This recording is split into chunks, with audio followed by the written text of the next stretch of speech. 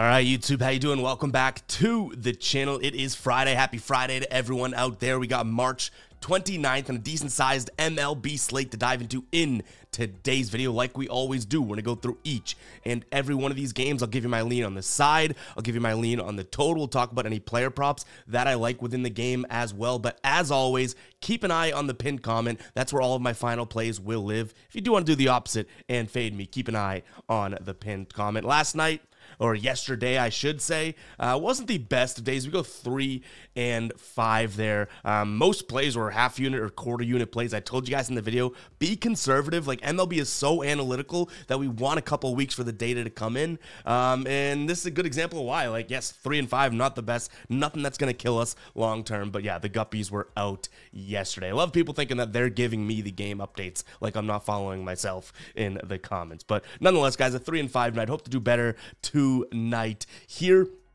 And we got a big slate, like I said, and some decent games with some decent value. So let's go ahead and jump right into it. Hit that subscribe button. Hit that like button as well. Actually, I want to talk about something. We'll try this out. It's not necessarily the ride of the day like we do and we will do once basketball is over, but I kind of want to get into the daily dinger here. So guys, use hashtag daily dinger in the comments and name someone you think is going to hit a home run today. And then I'll pick someone that gets it right and give a shout out in tomorrow's video. So use that hashtag daily dinger and let me know someone you think is going to go deep in the MLB today. We'll try that out. It's a new hashtag. We'll see how it works. We've never done it before. But let's jump into game number 1 here. We have the Mets taking on Milwaukee. Both teams, obviously, their first game of the season. I believe this was supposed to take place yesterday on opening day, but got postponed. But nonetheless, on the mound here, we have Quintana going up against Peralta, if I am not mistaken. I don't think anything's confirmed yet. It's pretty early right now,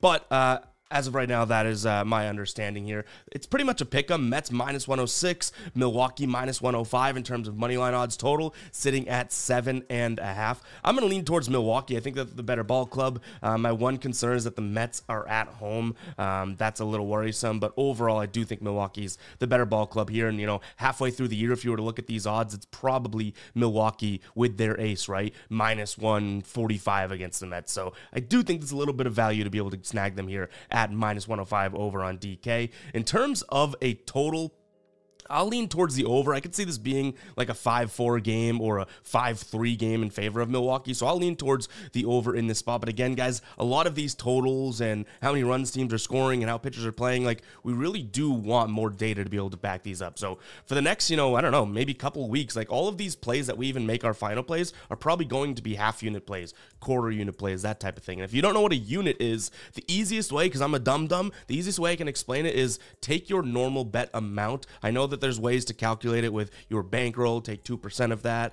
You could do that. But what I like to think is, what is your normal, bet amount? If you're a $10 bettor, a half unit would be $5. A quarter unit would be $2.50. If you're a $100 bettor, a half unit would be $50. It's pretty much your standard measure of, your bet amount. And then that is a unit. I know a lot of people ask that question all the time. In terms of a player prop here, let's jump into Outlier, guys. If you guys do want to check out Outlier, I'll have a link in the pinned comment for it. 7 days free with this. I'm looking at Jeff McNeil here, under 0.5 strikeouts. So he closed off last season really well with no strikeouts. A little concerning that he does have some strikeout history here, 50% K rate against Freddie Peralta.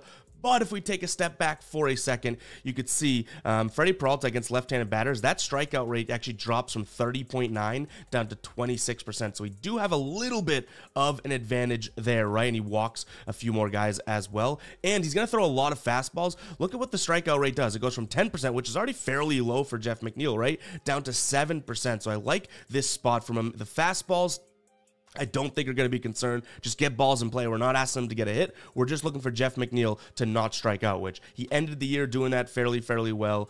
Let's keep that going in this, opener for them today. Next up, we have Phillies. Zach Wheeler on the mound going up against Spencer Strider of the Atlanta Braves. Obviously, this is a battle of two really good teams here, but I think Atlanta's the better team. Similar to, and I know the Phillies are good. Like, obviously, the odds are kind of telling us that as well, right? If you take the Phillies, you're getting plus money. But Atlanta at minus 125, I don't really care who they play. that seems like good value to start the season, right? So I'll take Atlanta. I don't like them on the run line here. If you're going run line, you might want to consider the Phillies. I think it's going to be a close game, but I like Atlanta on the money line, as well as taking a peek at the over. I think there's two decent offenses here behind the, at bat. Yes, we have two really good pitchers, but we've seen these pitchers, I guess, to some degree struggle at times, even against one another in the past. So though I do think, the pitching can be really good, like, both these offenses should be able to outlast the pitcher to some degree, get to the bullpen, and then we're not looking for that many runs, right? Like 7, it's the lowest, tied for the lowest total on the slate today. Like, I'm not telling you this is going to be a Spencer Strider and Zach Wheeler get their heads blown off by the offenses. No, but this could be a 4-3 game in the, the 7th inning, and we've already pushed. If this was 7.5, it wouldn't be something that I really love, and I don't even love it right now. But sitting at 7, I do think that there is some value in taking it over here. We saw tons of high-scoring games yesterday as well. So give me Atlanta as well as the over. And instead of, giving you my leans, I'll show you a bunch of, outlier what they have here, a bunch of hit props that actually look like, they close out the season pretty well. You have Ozzy Albies, Matt Olson, Marsh, Real Muto, and the odds here on FanDuel. We're up kind of early, so we don't have tons of props available to us. In fact, you can see the only 2 props that we have, right? 2 games we have are the 2 that we looked at. So it's probably gonna be a light prop video, at least for the video purposes. But we could consider some of these guys to get a hit because obviously, like I said, really good offense. You have Trey Turner, Bryce Harper, Brandon Marsh, Matt Olson, all these guys, Ronald Acuna Jr., all these guys in the lineup here. One play that was brought up in the stream that could be something that we consider would be Acuna for over 1.5 bases for plus money. I could see that happening. He is going up against, again, Zach Wheeler, who's a right-handed pitcher. Acuna against righties. Actually, just jump right back into outlier to make it easier. Acuna against righties looks pretty good. 337 batting last year, 343 against righties. My concern is that Zach Wheeler pitches well against righties, but he's actually faced off fairly well. I'm not, blowing smoke up your ass here against Zach Wheeler with 11 hits, 614 slugging percentage, that type of thing. So for plus money, there could be some value in Acuna today. All right, guys, before we jump into the rest of the slate, I did want to shout out the merch brand we have here on the channel, Fade Me. If you guys do want to pick up some merch and support what we're doing here, head over to fademe.store. We got tons of cool stuff. We have the hockey jersey that just launched, as well as this cool new hat here, an embroidered Fade Me hat. It comes in 3 different colors. I really do like this. Just design. It's simple. I know we're talking baseball here, but it is a basketball design. But we got tons of stuff over on Fade Me, guys. Again, if you're liking the channel and you want to support and continue to support, go ahead and check it out. Fademe.store. This is real, clothing. This isn't, I know I say merch, but we've put a lot of time and effort into these designs, into the product. So go check it out. Fademe.store.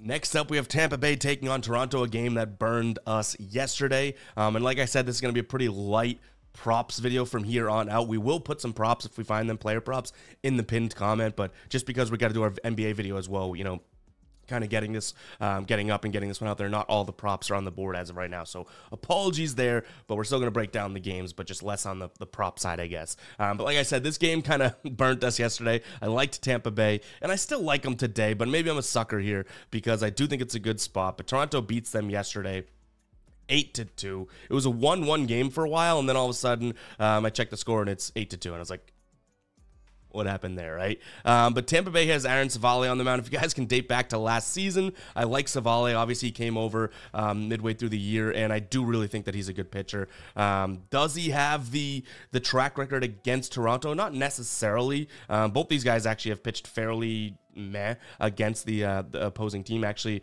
Chris Bassett on the mound for Toronto has pitched well against Tampa Bay, so excuse me there. But I do think that this is a Tampa Bay team that should bounce back. I think they're the better team. I still think they're better than Toronto. Toronto has a really good, I guess, Bo Bichette, Vlad Jr., and then George Springer, and then it's kind of like, okay, well, the rest of the lineup isn't all that tremendous. They looked good yesterday, but 2 of those guys I mentioned hit home runs, right? So it's like that top of the lineup, the first third is really, really good, but I want to see how long they can last here, and I'm going to take Aaron Savale, my man, on the mound today. So I'm going to lean towards them on the money line. In terms of a total, give me the under. I don't think the Blue Jays offense explodes like it did yesterday, and I could see this being like a 4-3, 4-2 type of a win for Tampa Bay, but hey, you can always fade me. What do I know, right?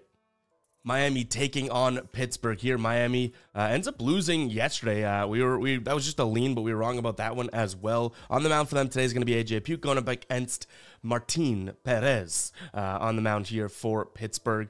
Though I do think the Pirates have the pitching advantage today, I am going to lean towards Miami in this spot ever so slightly. And I also don't mind taking a peek at the over either. Yesterday's game, this one ends 6-5. Miami was up decent, then Pittsburgh comes back. Both pitchers, pitch 5 innings, Luzardo and Mitch Keller. Decent amount of hits in this game. I could see this being a very similar thing with Puck. I don't want to be calling him Puke monster over here, and Perez on the mound. So I think it's like a very similar type of a game where it gets to, potentially 9 runs or something. I've also seen some books have this listed right now at 8. So if we can get 7.5, I think there's some value there because obviously there's some movement that agrees with a theory on this game here. And like I mentioned, though we don't have the props at our disposal, I would consider taking a peek at the hits allowed for both pitchers in terms of player props in this spot. Next up, Houston taking on New York. And by the way, we got some player props to load, so forget what I said. We might have some more player props here. We got Houston taking on New York. So this game looked like it was a Houston game all through, right? It was like 4-1, if I'm not mistaken. Then they end up losing 5-4. But today we have Christian Javier going up against Rodon. And I really have never been able to get behind Rodon, to be completely honest. So I'm going to lean towards Javier. He isn't necessarily my favorite pitcher, but I don't mind him. And you have Rodon, who throws just a ton of fastballs. He's going to go 60+% fastballs here in terms of what he did last year. Why would that change? And look at, if I just filter the Houston lineup to fastballs, watch the WOBAs. Green means they hit that better than their average normal, right? Look at that. All but 3 guys jump into the green there, as well as their K rate dropping. So I do like this spot. And you can see against left-handed pitchers here, Houston, last year, the lowest K percentage, 5th best average, 11th hard hit percentage. So I'm going to be looking at Houston on the money line, as well as Rodon's over in hits, and potentially taking a peek at his under 4.5 strikeouts. I wouldn't consider this if it wasn't plus money. So let me make that clear. I could see him getting to 5 strikeouts, but for plus money, it could be a good spot. And if you guys don't know, plus money is a major factor in baseball.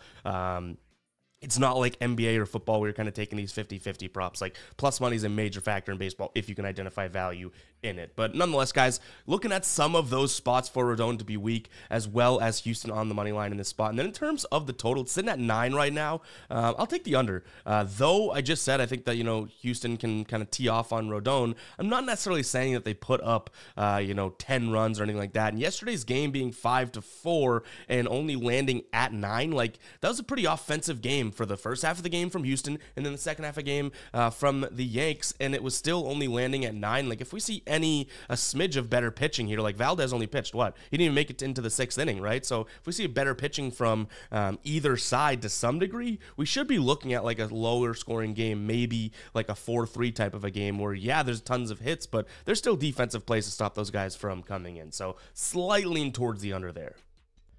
All right, Arizona taking on Colorado. Arizona wins. I don't know if I could count that high, but it was 16-1 yesterday. We'll have a similar analysis when we get to the Dodgers, St. Louis. Like, Arizona's much better than Colorado.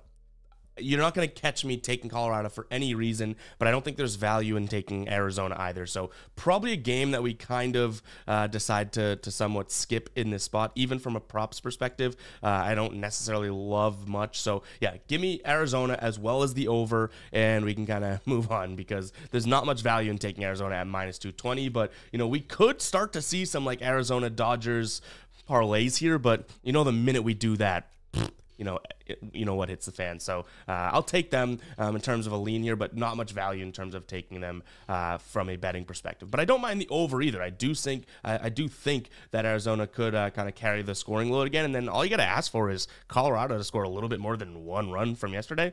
With Kelly on the mound, it's not exactly like going up against Zach Gallen.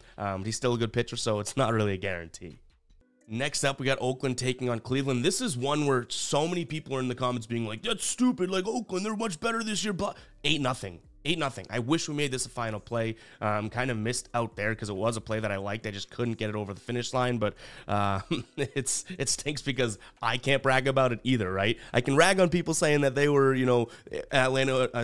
Oakland was going to win, blah, blah, but I didn't take Cleveland as a final play, so I can't brag about it too much, but I think we're in a similar spot today. On the mound, we have Logan Allen going up against Ross Stripling, and for what it's worth, kind of like I said yesterday, like I don't think you're going to be getting good odds like this throughout the season when it comes to taking a bet against Oakland. I'm not a believer in them. I think that some people, for whatever reason, maybe it's because they have the cool jerseys, they really do like the team, but I just don't really believe in it, and I do think there is some value in taking the Guardians here early on in the season, because if you have this matchup mid-season, it's almost going to be like a -160 play. Right now, you can get it for -130, so give me the Guardians here. I'm trusting Logan Allen on the bump for them. In terms of player props in this spot, nothing totally jumping off the page to me.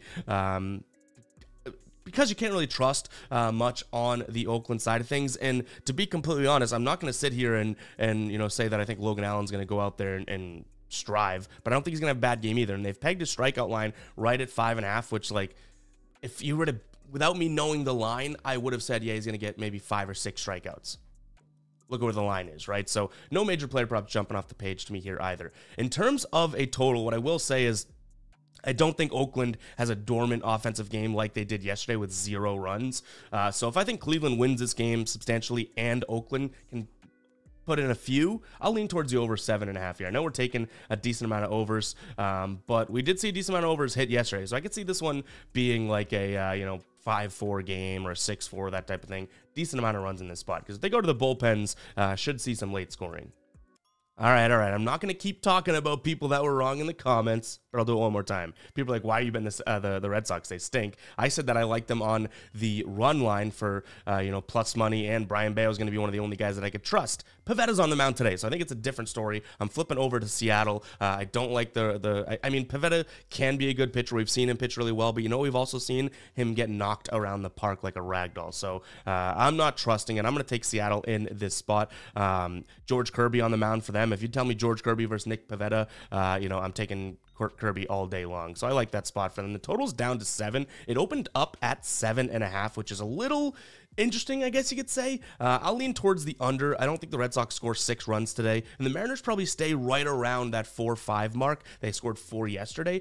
So again, if I think Seattle wins this game and their maximum is 5 runs, I could see this being like at max a 5-3 game, which would kill our under. But if we have 1 run shaved off on either side there, we're looking at 7 or less. So yeah, I definitely like the Mariners more than I do taking a peek at that total. In terms of player props in this spot, I hate to say it again, nothing much jumps out at me. Could be a spot in which we look at Masataka Yoshida again for his over in hits, but it's getting juiced now. He had 2 total bases yesterday, but now you're looking at -180. But I like the fact that he's going up against a right-handed pitcher. His average jumps there, and Kirby against left-handed batters, his average jumps. And Masataka Yoshida against fastballs, which is going to be a lot of what Kirby throws, does fare pretty well. So if we can, take that juice, it could be a spot that we look at from a player prop perspective. All right, if you guys made it this far into the video, go ahead and comment 18 in the comments. We had a great, response from the video yesterday. Yes, the picks were kind of like meh, kind of like a toss-up, but, it's all, I would go own a million and continue to make videos like I told you guys yesterday. So I appreciate everyone that tunes in and stays till the end like this. So if you made it this far into the video, that means you ain't no guppy, right? Go ahead and comment 18. Let me know that you made it this far into the video. We're looking at the Padres here taking on I almost said the 49ers, taking on the Giants. Musgrove on the mound going up against Kyle Harrison. Kyle Harrison, I'm not going to trust. I think I'll trust Musgrove a little bit more. But the last time he played against San Diego, he didn't look all that great. But I do think San Diego has the better offense. In this spot, they win yesterday 6-4 as well. But Logan Webb actually pitched better, I would say. You can make the argument he pitched better than Yu Darvish even, again, to some degree, based on like the length that they go into the game. Obviously, you look at that final score, and it's like, well, it doesn't really matter because the Padres won that game. But I'll take them again. It's a little bit out of my comfort zone for juice. -150 is a little bit too much. But again, like we got to get ourselves in baseball mode. Baseball, you can have more juice in plays and also take more underdogs, and it should kind of, that's more or less the recipe for success versus basketball, football, all those other sports that are, you're looking at -110, -115 plays as your bread and butter. Baseball is going to be like win when you can win and take these flyers, and if you hit a few of these flyers, it's going to be a big deal. So maybe -150 shouldn't be too much in our brains here. In terms of a total in this spot, Yesterday, like I said, 6-4 game. I think we come back down to earth a little bit. I could see this being like a 4-2 win for the Padres or something like that. So I'm going to lean towards the under as well. I know I say 4-2. I don't really love the run line, but I kind of complained about the odds. So I guess one consideration could be taking the run line for plus 145. It kind of fits right into what I was saying. Take the Flyers when you can for this Padres team, just because I don't really believe in Kyle Harrison. But I'm not the biggest Joe Musgrove fan, but I do think they have a pitching edge today. And nothing really that I'm loving from player props in this game. All right, Dodgers taking on St. Louis. Should be, I guess, an easy one for the Dodgers here in this spot. They win 7-1 yesterday. Maybe we do have some fun and go Dodgers. Dodgers parlay with Arizona. I don't even know what we could get there.